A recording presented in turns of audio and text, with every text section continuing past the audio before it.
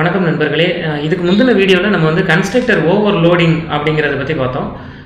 நிறைய பேருக்கு இருக்கிற கேள்வி, இந்த இடத்துல constructors will be called automatically when the object is created அப்படின்னு பேசுகிற இடத்துல, அப்போ இது வரைக்கும் நான் கன்ஸ்ட்ரக்டர்னு ஒன்று நேரில் பார்க்கவே இல்லையே. இதுக்கு முன்னாடிலாம் நான் கன்ஸ்ட்ரக்டரை க்ரியேட் பண்ணியிருக்கேன், இதே மாதிரி கிளாஸ் வச்சு ஒவ்வொரு கிளாஸுக்கும் ஆப்ஜெக்ட் எல்லாம் க்ரியேட் பண்ணியிருக்கேன்.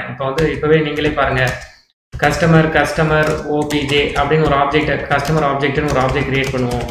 நியூ கஸ்டமர் அப்படின்னு இதுக்கு முன்னாடி இந்த மாதிரியான ஆப்ஜெக்ட் எல்லாம் கிரியேட் பண்ணும்போது கன்ஸ்ட்ரக்டர்னு ஒன்று கேட்கவே இல்லையே அப்படிங்கிறது நிறைய பேருக்கு வர்ற ஒரு சந்தேகம். அந்த சந்தேகம் ரொம்ப நியாயமான சந்தேகம். அப்போ அந்த சந்தேகத்துக்கு என்ன பதில் அப்படின்னு கேட்டால், கன்ஸ்ட்ரக்டருடைய உண்மையான யூசேஜ் என்ன? இன்ஸ்டன்ஸ் வேரியபிள்ஸ் இருக்குது. இப்போ இன்ஸ்டன்ஸ் வேரியபிள்னா என்ன, ஸ்டாட்டிக் வேரியபிள்னா என்னங்கிறதெல்லாம் முன்னாடி பார்த்துட்டோம். இன்ஸ்டன்ஸுங்கிறது ஆப்ஜெக்ட் ஸ்பெசிஃபிக் இன்ஃபர்மேஷனை ஒரு இடத்துல ஸ்டோர் பண்ணி வைக்கிறது.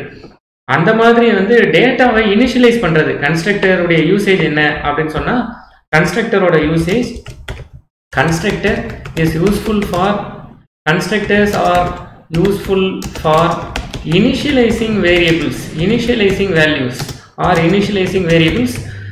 எல்லாம் அந்த இனிஷியலைஸ் பண்ணி வச்சுட்டோன்னா எல்லா மெத்தடுக்கும், இப்போ அப்ளை லோனுக்கு எப்படி நம்ம இந்த இடத்துல இந்த இன்ஃபர்மேஷன் எல்லாம் எடுத்து ஆதார் நம்பர் இதெல்லாம் எடுத்து யூஸ் பண்ணுமோ, அதே மாதிரி இனிஷியலைஸ் பண்ணுறதுக்கு தான் பயன்படுது அப்படிங்கிறது நமக்கு தெரியும்.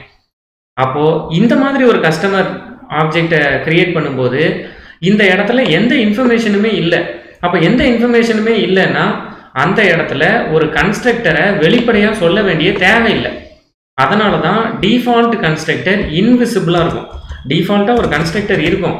அந்த டிஃபால்ட் கன்ஸ்ட்ரக்டர் நீங்கள் ஏதாவது ஒரு வேல்யூ, இந்த மாதிரி ஏதோ ஒரு வேல்யூ கொடுத்தா தானே அது வெளியில் வந்து இப்படி ஒரு வேல்யூ இருக்குது, அதை நான் ஸ்டோர் பண்ணி வைக்கிறேன்னு சொல்லணும். எந்த இன்ஃபர்மேஷனுமே கலெக்ட் பண்ணல அப்படின்னா default constructor will be invisible அப்படிங்கிறது தான் அதுக்கான ஆன்சர்.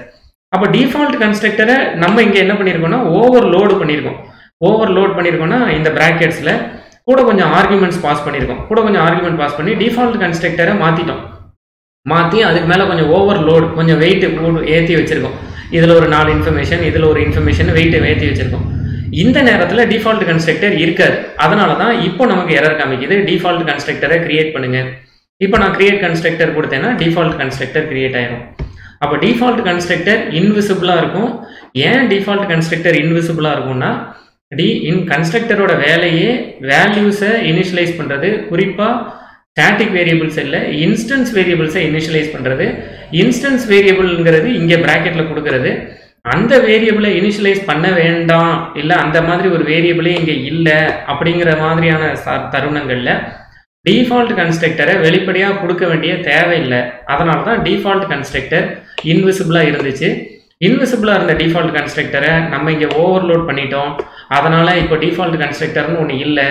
இப்போ நம்ம நார்மல் கன்ஸ்ட்ரக்டர் ஆப்ஜெக்டை கிரியேட் பண்ணும்போது இப்போ டிஃபால்ட் கன்ஸ்ட்ரக்டர் இல்லைங்க, ஒரு டிஃபால்ட் கன்ஸ்ட்ரக்டர் கிரியேட் பண்ணுங்கன்னு சிஸ்டம் நம்ம கிட்ட கேட்குது. அதுக்கேற்ற மாதிரி நம்ம கிரியேட் பண்ணியிருக்கோம். இது புரிஞ்சிருக்கும்னு நினைக்கிறேன். இனிமேலும் ஆப்ஜெக்ட் ஓரியன்டட் ப்ரோக்ராமிங் கான்செப்ட்ஸை நம்ம வரிசையாக பார்ப்போம். இந்த வீடியோ பார்த்ததுக்கு மிக்க நன்றி. வணக்கம்.